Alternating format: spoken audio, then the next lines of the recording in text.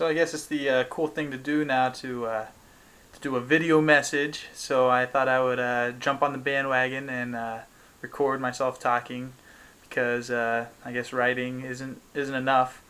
But yeah, that was probably the coolest thread thing I've ever been a part of. So thank you guys for constantly writing and talking and coming up with cool ideas like a pull-up bar. I mean, I think that's pretty awesome. So we should probably definitely do that. And yeah, maybe I think we should just turn it into a gym. That back storage room, treadmill, climbing wall, maybe. Definitely pull-up bar. Maybe a pool, something like that. I don't know. FPP parties, those sound pretty cool. I guess maybe Cameron and I, it'll be like those wedding invitations where it's like Ben Commons plus guest. We just always get one guest. Yeah. So just assume that I'm always gonna check the box that says plus guest, and you know, it might just be someone different every week, and you might not know who that is. I might not know who it is, but that's okay. It's a party, and that's kind of why you go to parties, right? To meet new people or to meet the same people that you've been dating for a long time. I guess that works too.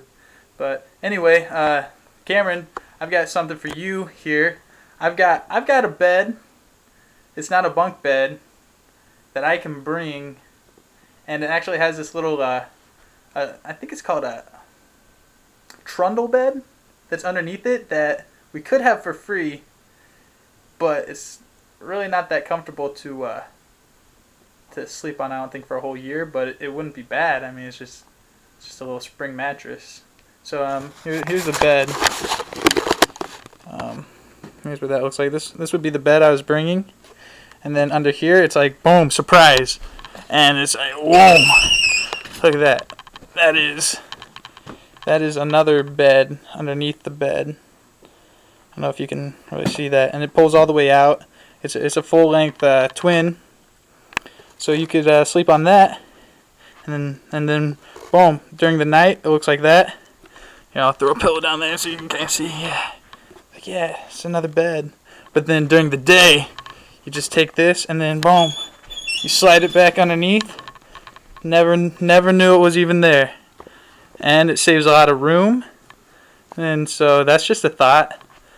But who knows? Who knows? Well,